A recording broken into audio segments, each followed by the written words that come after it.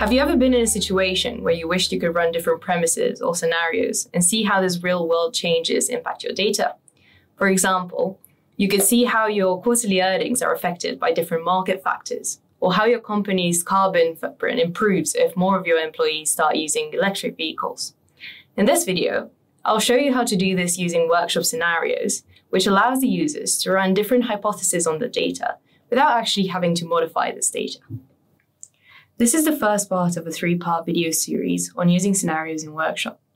I'll start from a simple Workshop module.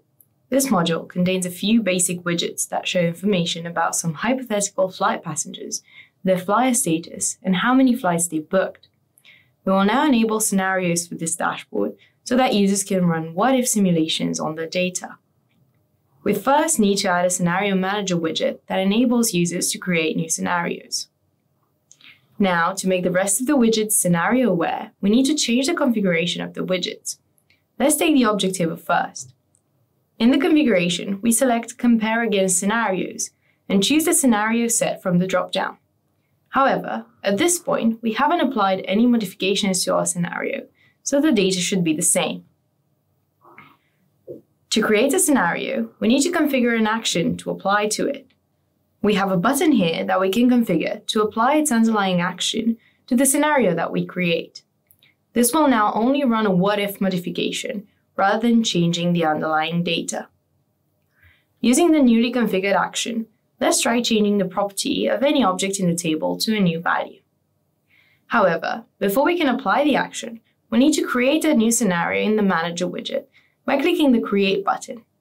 In this example, we will modify the number of flights for a particular passenger.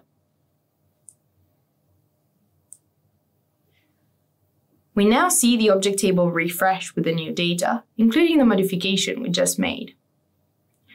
We can also create another scenario for comparison by pressing the Create button in the Manager again. Once created, you'll see the values from the second scenario side by side with the first one in the object table, but only in the columns that differ.